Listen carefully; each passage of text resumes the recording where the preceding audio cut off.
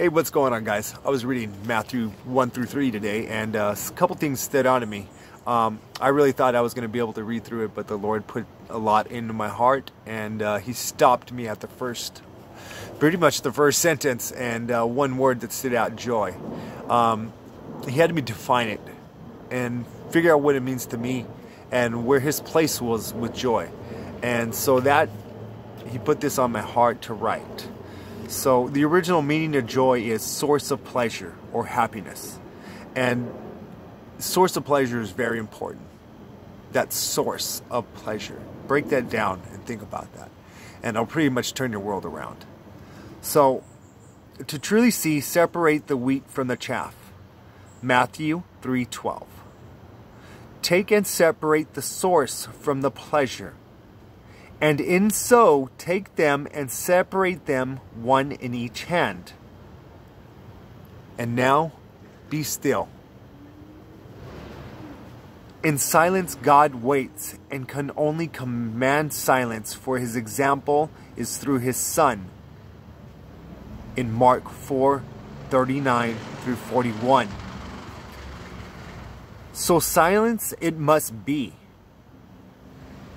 If your pleasure brings joy to the source, then surely the source shall bring joy to your pleasure. In the search of joy without pleasure, you shall find the source.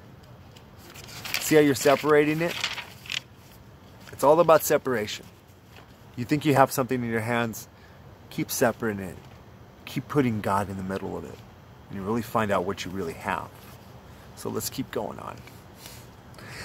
You are trying to create joy by putting yourself inside joy.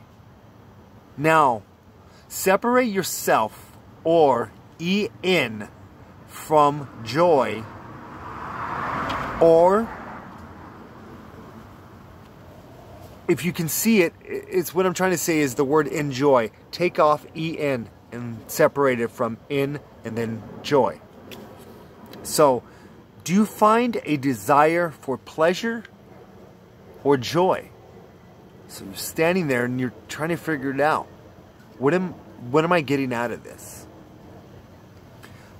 My definition of enjoy is to separate your desire and put Jesus, the E in, and then add the joy, which is the source, to work together.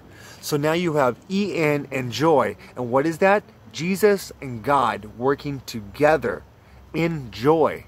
And now this is very important with that word enjoy and God the Father and His Son. This is very important. Your important note is in and joy can never be separated, for the Father will never be separated from the Son. This is proven in Jesus' resurrection and His love and His outstanding love for us, and seeing our sins and wanting to wash them away, and seeing this world that God created that wasn't the way it should be. So that tells you that the Father resurrecting His Son after 3 days, because He was the Son of Man for our sins, is true love. And true love is the love for us, that the Son died for us and His blood was shed for us and all of our sins. So now the Son of Man lives in you. You shall be enjoyed by God Almighty the Father. In this may you be a source to bring joy.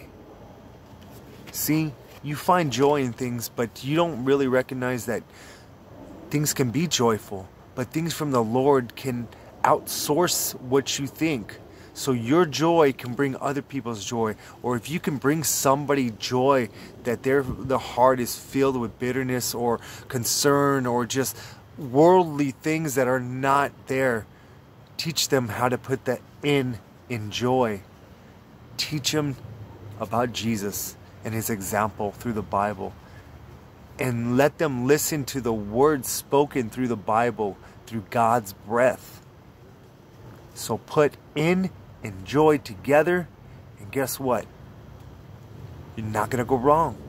You're going to enjoy things with the true sense of this world and the true sense of love that you see through the Father. So enjoy life. Be happy. Smile. But enjoy yourself.